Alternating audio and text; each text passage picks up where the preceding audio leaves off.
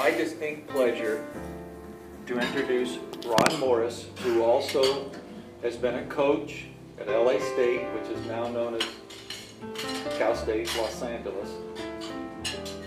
But also he is the owner for many years of On Track, which is an equipment, track and field equipment company. So Ron, if you'd come up here, thank you very much.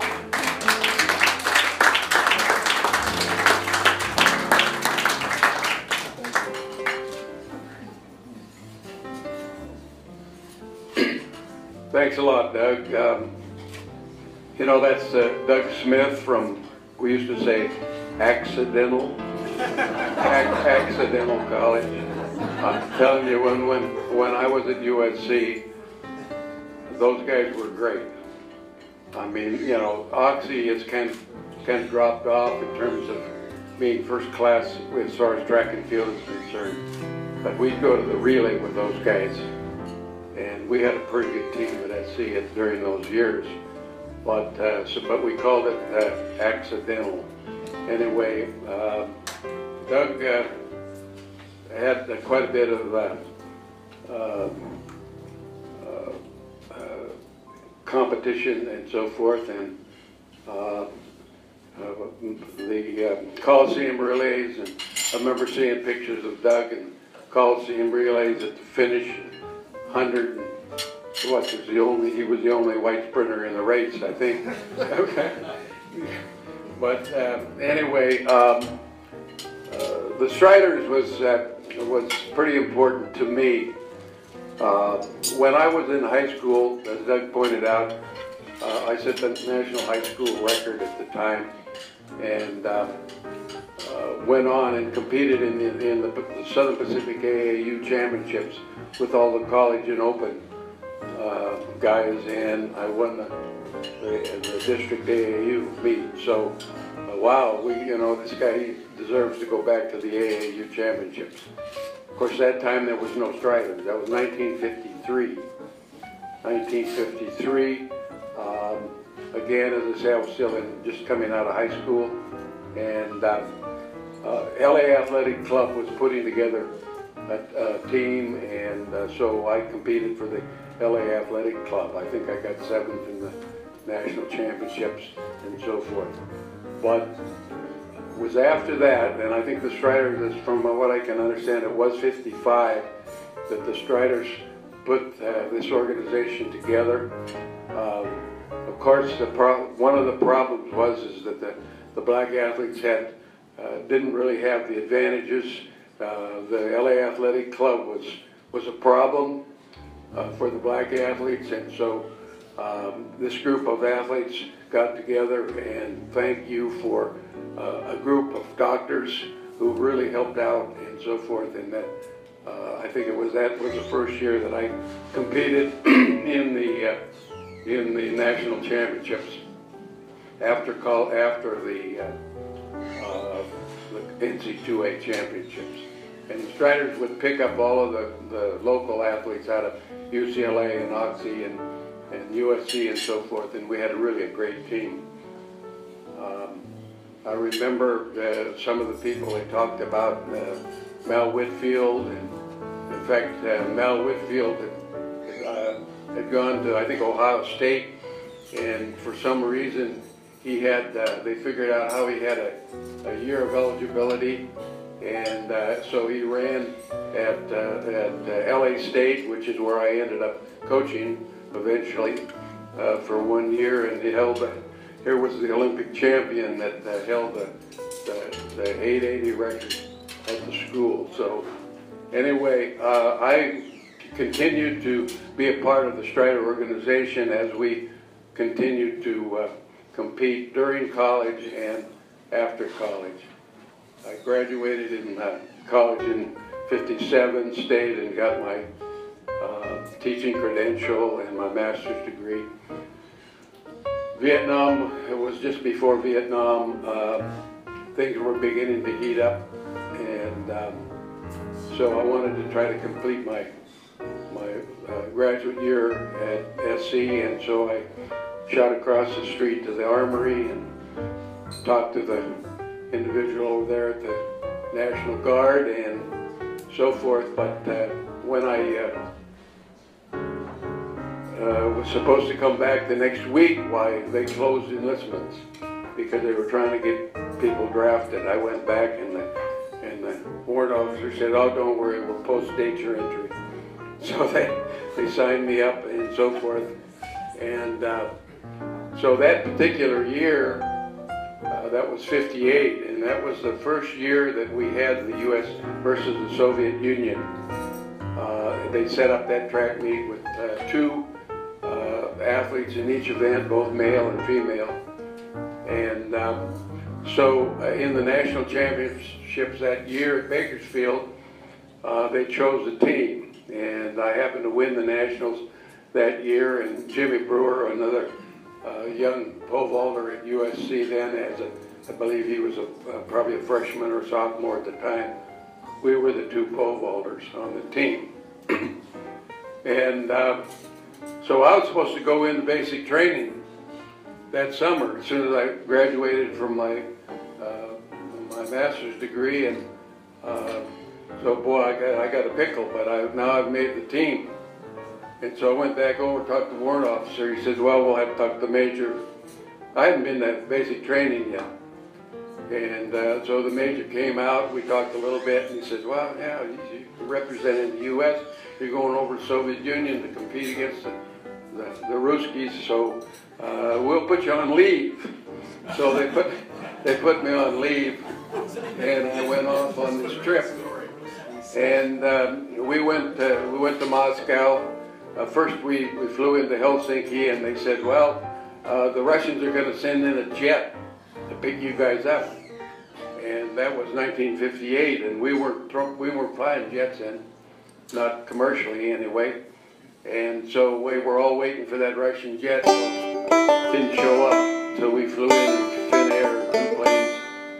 We were in Moscow for about maybe 5-6 days before the competition, and almost everybody was sick. The food was terrible. The athletes were going down to the U.S. Embassy to get orange juice, whatever they could scrounge up down there, which is what they had in from the U.S. And we competed in the big Lenin Stadium there. It was kind of interesting. It was amazing that the camaraderie and the way athletes compete and get along from different countries. And neither one of the two Soviet vaulters could speak English. But I really connected with this one guy. Bulatov was the best vaulter, and he was older. He was probably close to 30. The other guy was a little bit younger. And I really connected with him. We were talking and with our hands and trying to, help each other out.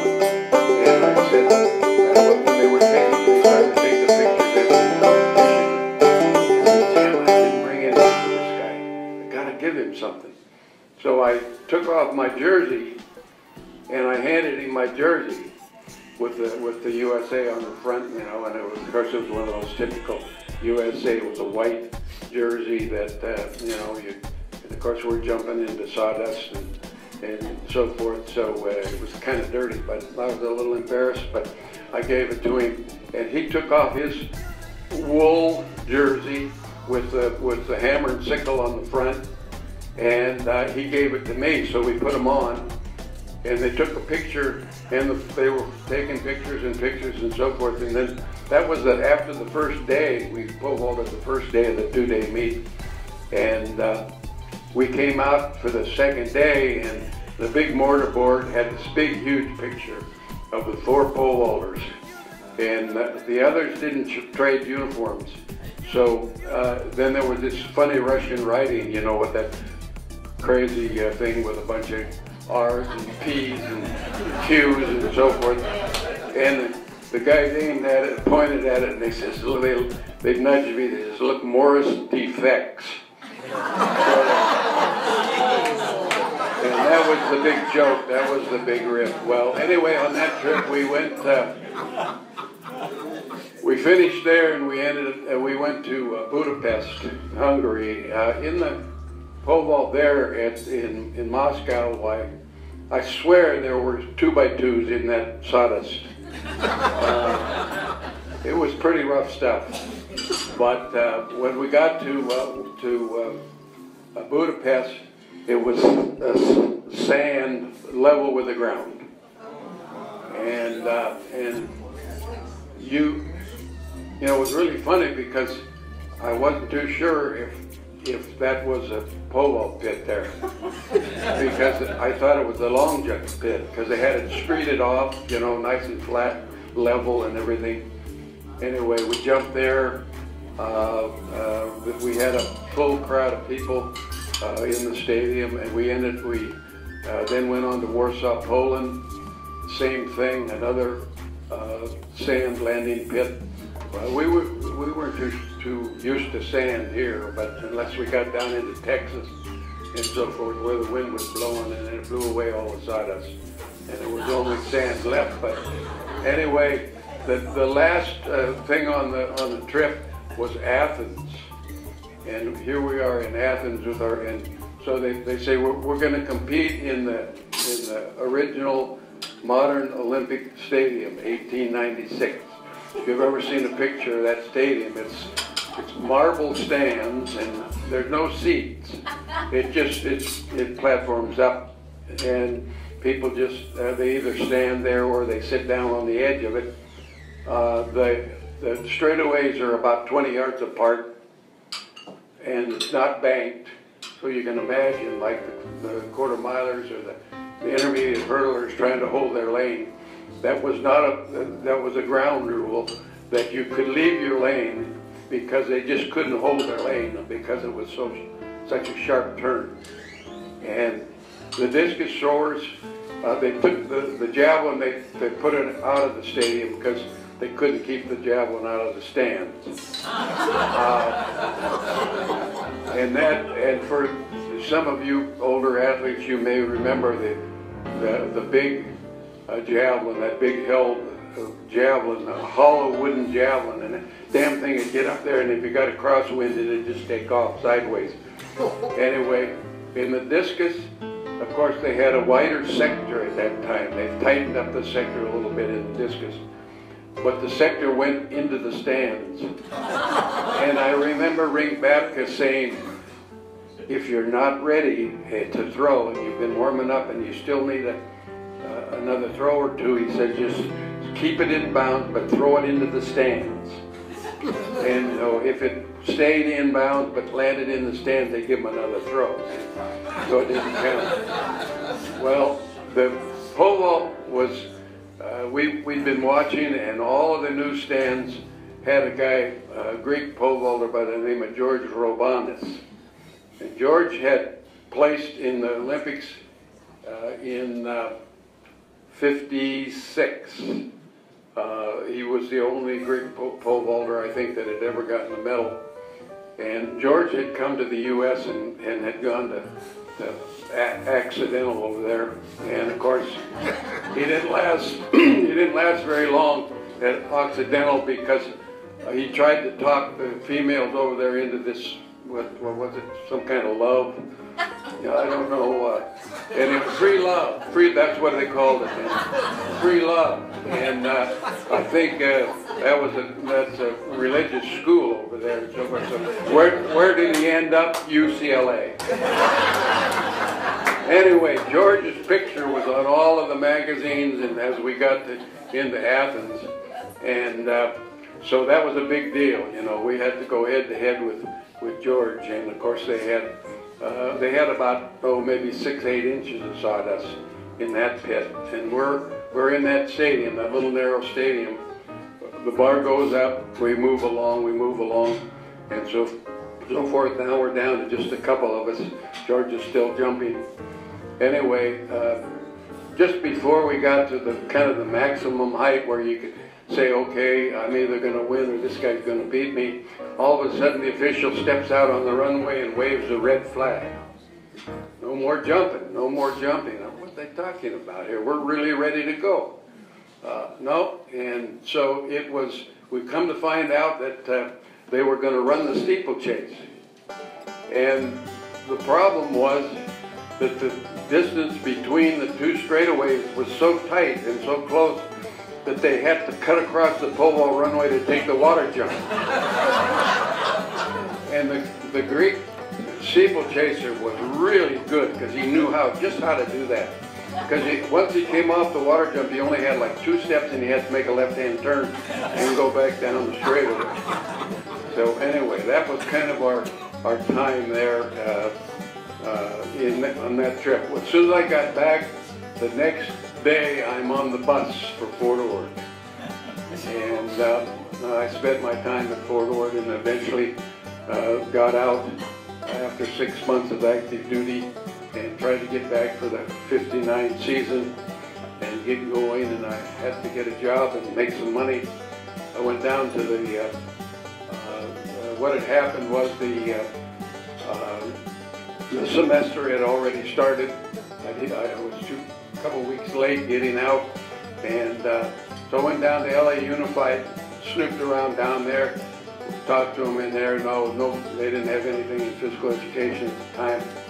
And so I was kind of discouraged, and I'm getting ready to go home, and some guy come up to me and tapped me on the shoulder, and I turned around and I recognized the face. He said, "Ron, what are you doing down here?" And it was a guy, it was an AAU official. And I said, "Well, I'm down here looking for, try to see if I can get a job." And he said, "Well, you haven't been too successful." He says, "Well, what's your major?" I said, "My major is physical education." He says, "Well, what about your minor?" I said, "My minor is biological science. I had to take anatomy and physiology and all that other stuff, so I might just well get a minor in it." He says, "Well, I'm in charge of the science in the LA Unified District." He says, "Would you be interested in teaching?" I says, "I'll do anything. I got to make some money." I says, I was married at the time, and things were a little hard to get things put together and so forth. So he said, "Well, come on into my office." He said, "Well, let's take a look at this." He said, "Okay, the semester started 2 weeks ago." He says, "But I got a couple of openings here." He says, "I got one at San Pedro," and I lived in Burbank at the time, and he says, "I got one in San Pedro." He says, "Then I got one over here at Van Nuys High School." Oh, geez, that's in the valley. That's pretty good. He said, "Oh, that's a good deal." He says, "Because you know the principal over there at Van Nuys High School, he's an AAU official also." I said, "Well, that's good. That's giving me something to talk about." So I went over and had a meeting. He called over there and made an appointment for me. Went over and talked to Bill Noble, who was the principal, and so then I headed for home after my interview, and I was home about half an hour. He gets in, I have phone rings, and he says, "I'd like to have you for the job if you'd like to have it." Well, what's the job? It was 5 classes of life science. Okay, it was not my minor. That was my minor, but not my major. I did my student teaching in physical education, both junior high and high school level. Ooh, wow, I got 5 classes of life science. They've been there now for 2 weeks. They've had 5 substitutes. 5 substitutes. Here's this first-time teacher going in with a minor in biological science. I got in my car and I think I broke, I don't know how many speed limits, and zoomed back, and the library hadn't closed, and I got the textbook, and then I went home and I stayed up all night and tried to put something together. And what I found out was that the reason why there was an opening there was that the original teacher had given kind of one of these sex questionnaires to the students, and one little girl, these were 10th graders, one little girl went home and told her mother, and they had him out of the classroom, and that's why they had the opening. So Morris walks in the first day, you know, and I had my tie on, and boy, I was looking pretty sharp. And so I go to the board and I write, Mr. Morris, and I write on the board up here, you know, and so the students come in, and there's this one young girl in the front row, and she's got kind of hikes up her skirt a little bit, you know, and showing a lot of leg, and she raises her hand and she said, "When are you going to teach us what Mr. Cook taught us?" Well, the only thing that I remembered that I really got out of education classes that I had to take that nobody wanted to take in college was that one guy had said, "You can always get easier, but you can't get tougher." And I was the meanest SOB that ever lived. Man, those kids hated me. And I was just on top of them big time, and it was the only thing that saved me. But anyway, a couple of other things, little short things with regards to the Striders. You know, we were a loose-knit group. We weren't a club in terms of going to train together or anything. We were all just individual athletes that were training in other different places. And even once when I finished college and got out of college, started to teach and so forth, I would train at the college. I started teaching there at Van Nuys High School.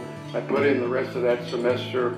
They then built Grant High School, a brand new school right next to LA Valley College.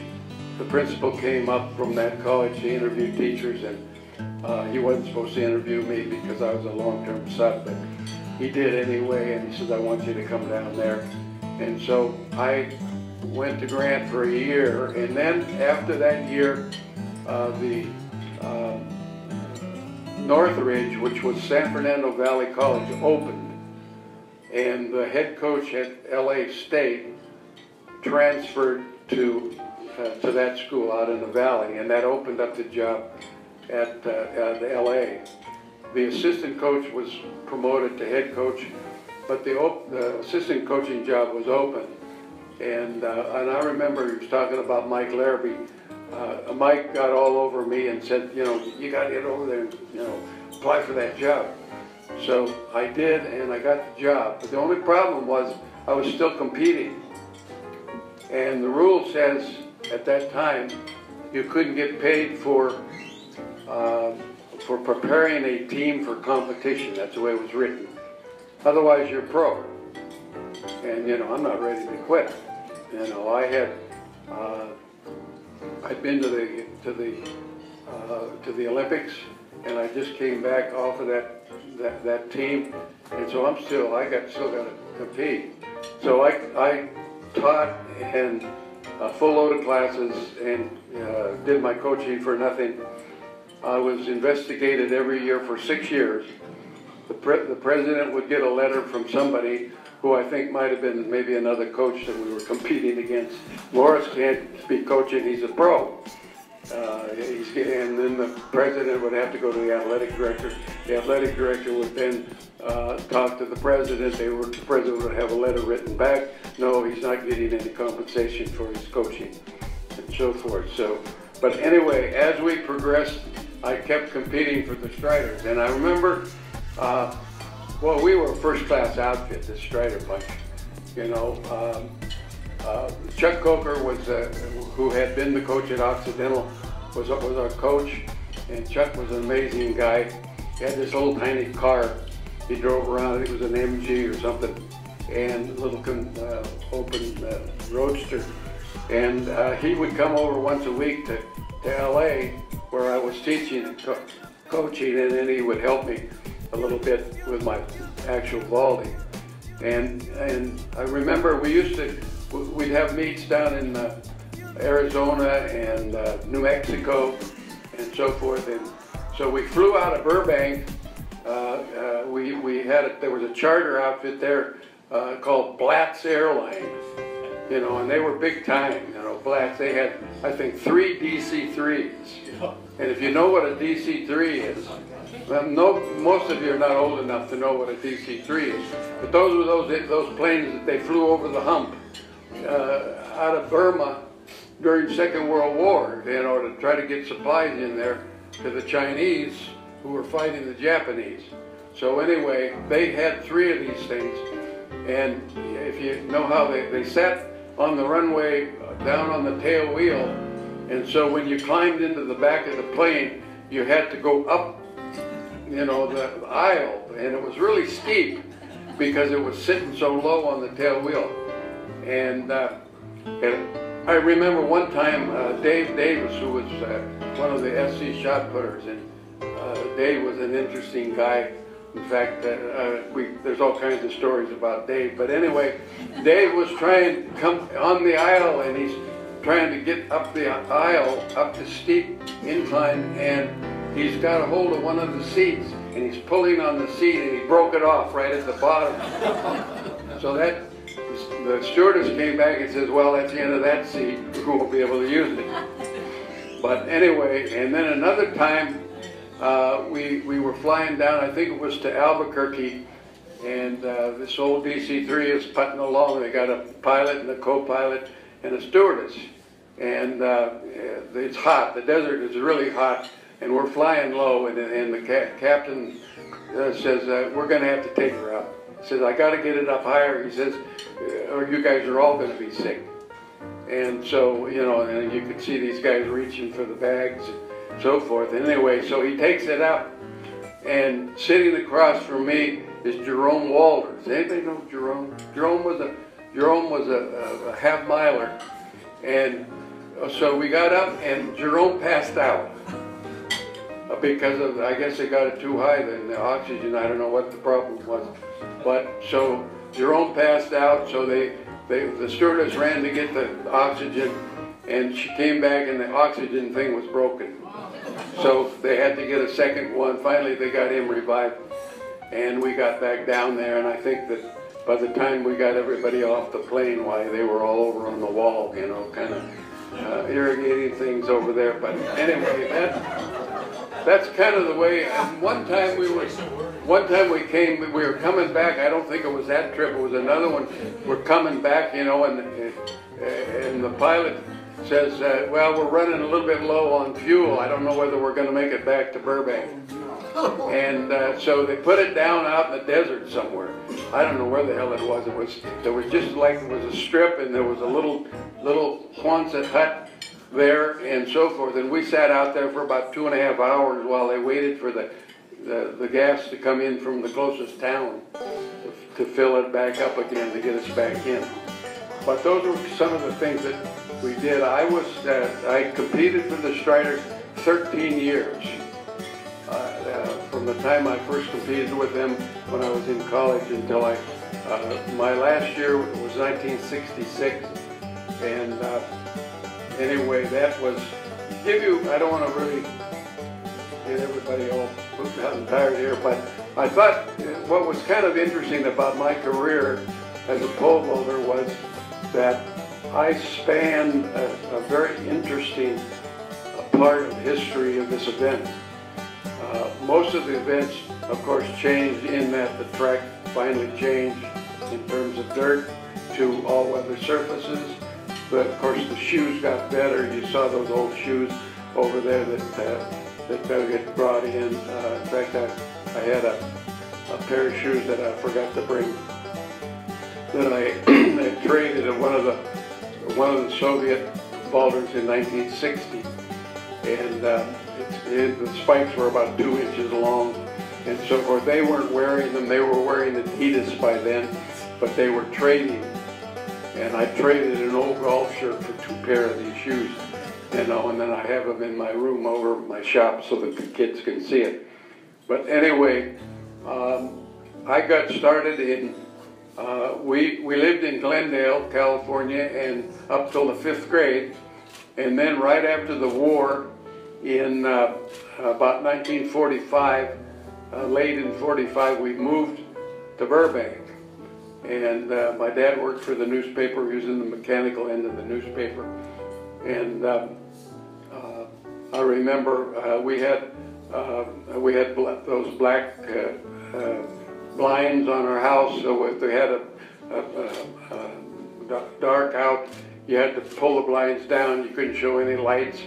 And we had special things on the headlights of our car. He had an old 37 Pontiac, and he had these strips so that there was just a little fine line for light. And he was, if the newspaper was always important, and if he had to get in a lot of times because the guy, the janitor, might in the middle of the night say the power's off and the pot, which they made the plates that went on the press, you know, is cold, and he'd have to get in and crank that up so that they'd have molten lead to pour the thing. So anyway, we moved to Burbank, and I had to kind of fight my way in as a sixth grader there, new kid. You know, they called me Glendale, you know. There's that crazy kid from over there, that other town, and so forth.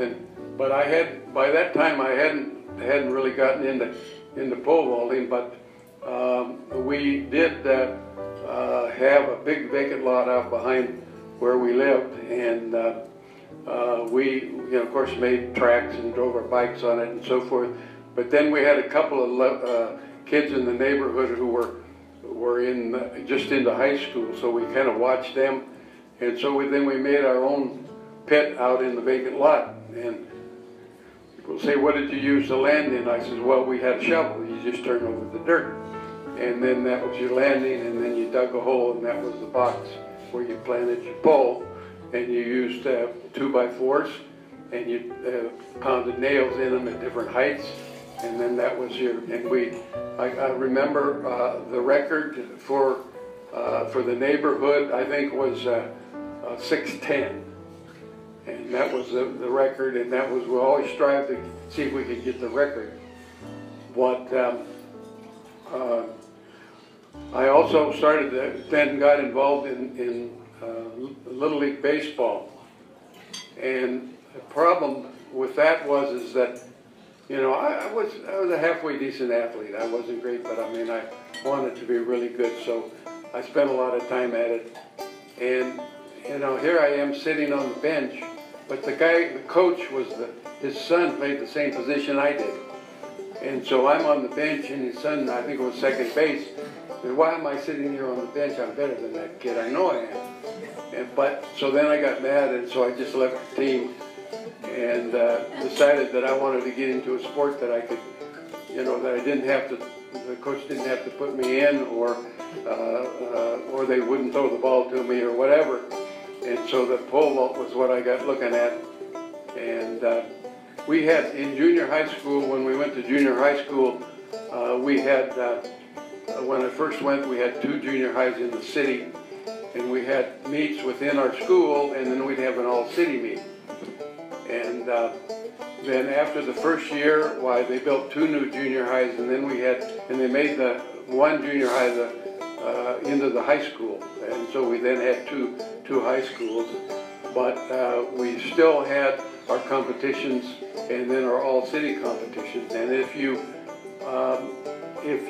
set a city record, then the thing was, you got this little silver track shoe, you know, the little thing that you could put on a chain or whatever, and that was the big deal. Always have something to shoot for. So anyway, I set the city record in the 9th grade at 11.4, I think, and so I was able to get this little track shoe from the mayor, and they took the picture, and it was in the local paper and so forth. And then we had what we called the Valley News and Green Sheet, and that was, now it's the Daily News now. And the Valley News and Green Sheet, the Green Sheet was the sports. And so, boy, we'd get that paper, and boy, everything would just get thrown away except the Green Sheet. You'd want to find it. And they had good writers and so forth, and then we had A, B, in high school we had A, B, and C sports. So you got exponents, they said. So they took your age, your height, and your weight. And if you were, say, a young guy and pretty small, you'd always be a C. And then if you were really a tiny guy, you might even be a C as a senior. But anyway, so we didn't have a very good football team. But the B football team was pretty good. So all of the guys tried to lose weight during the summer, you know, and then they'd get there and they'd crouch down, you know, so they wouldn't be very tall, and say, okay, you're a B. And then, so they'd play B football, and then they wouldn't test them again all year. And some of those kids, you know, were pretty good sized kids, you know, so they were, this guy was a B, and he was now in B track and field, and he weighs, you know, 175 pounds, and he's a senior, you know.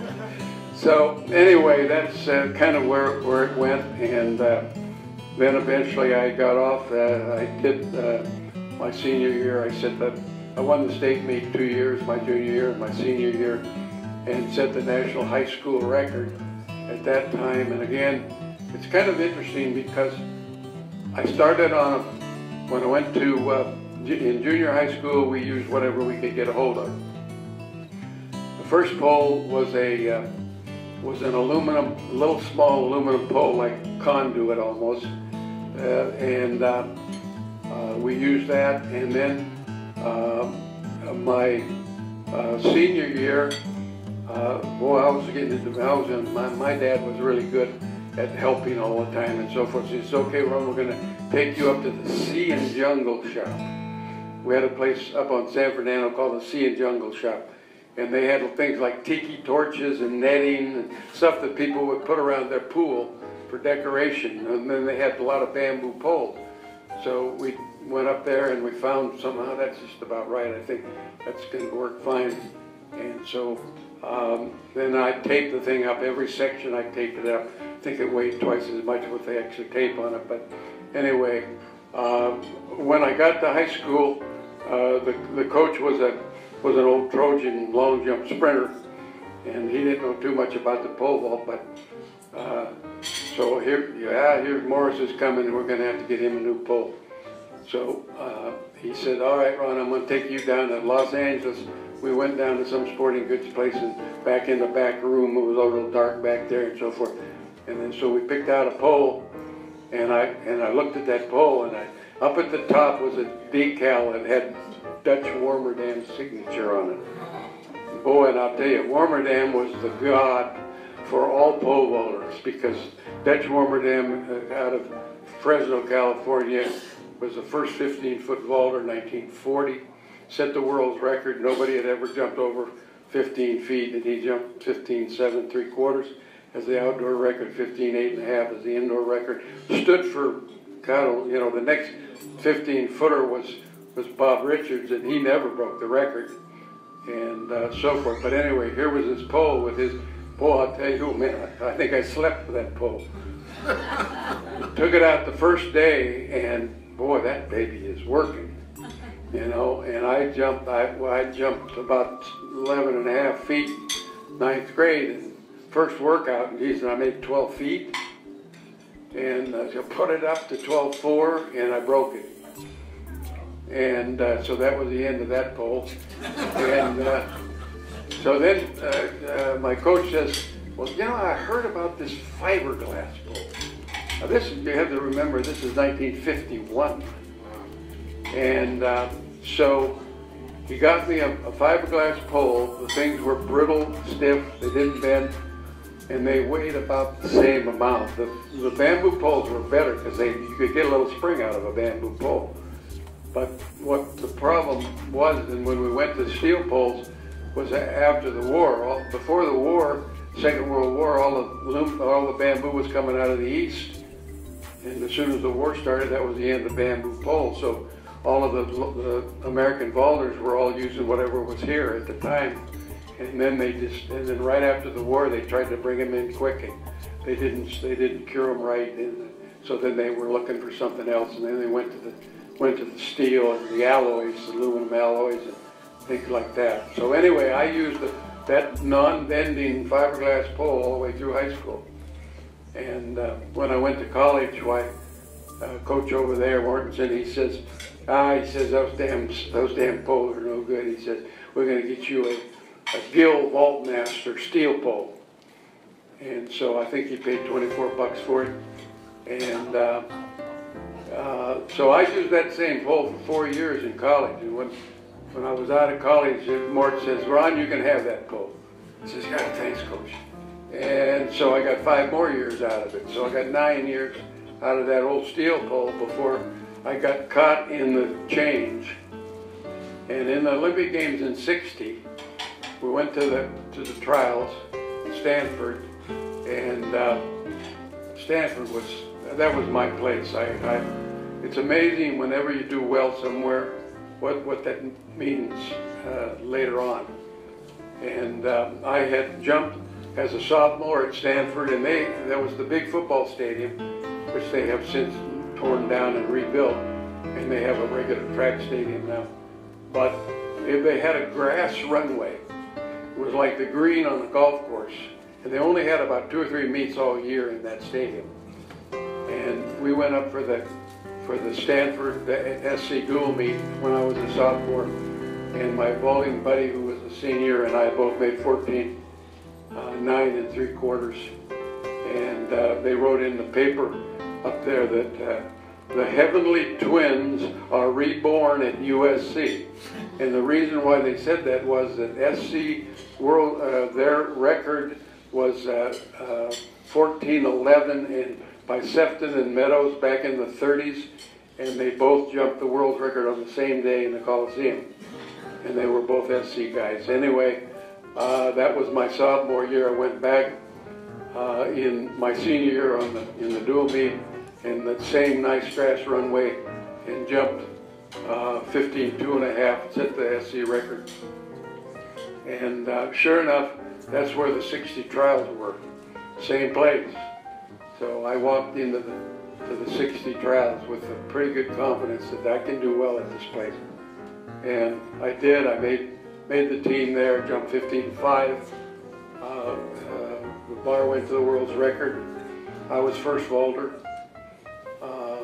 Had a really good jump, you know. I think if I'd had my standards placed a little bit differently, I might have made it.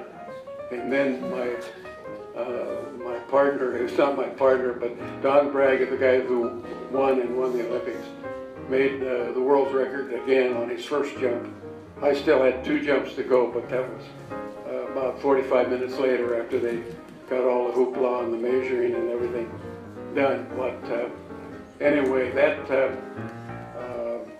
basically is what happened. And then I finally got caught in the real fiberglass change. And I went back in '61 to the national championships in '61, and I'm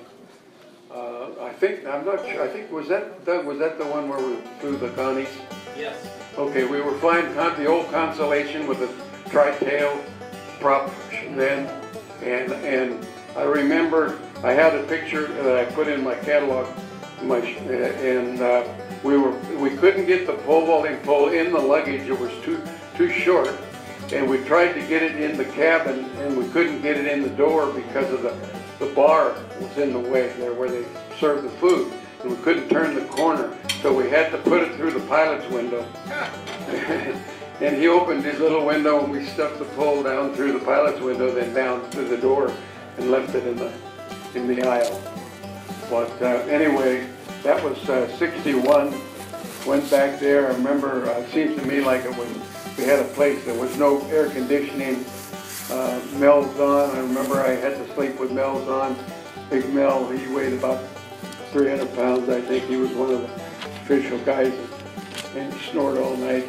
But anyway, I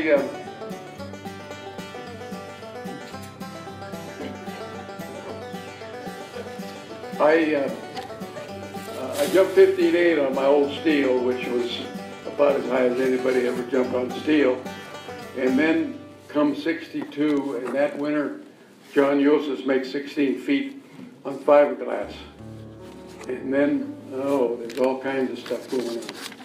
And there's articles written, is this going to be illegal? They got to allow it. And all of the good steel ballers were afraid to change. And so I hung on and got to Mount Sac relays, and Dave Torque jumped 16.2½, set the outdoor record. And they passed the record, and then that was it. You either change or quit. And so they were making a pole down in Costa Mesa. I called the guy up and said, I got to change, can you make me a pole? I drove down and picked up a pole, and came back, and after my team had already gone, and I took a couple of short runs on it, and said, okay, now I gotta see if I can do with a long run. And I went back on a long run, and I got it in a good bend, and then I pulled on it like I did my old steel, and I broke it off right under my bottom hand. And then I had to go back and call Herb and tell him that I broke his pole. He said, well, I didn't get enough fiber on that. Anyway, to make a long story short, the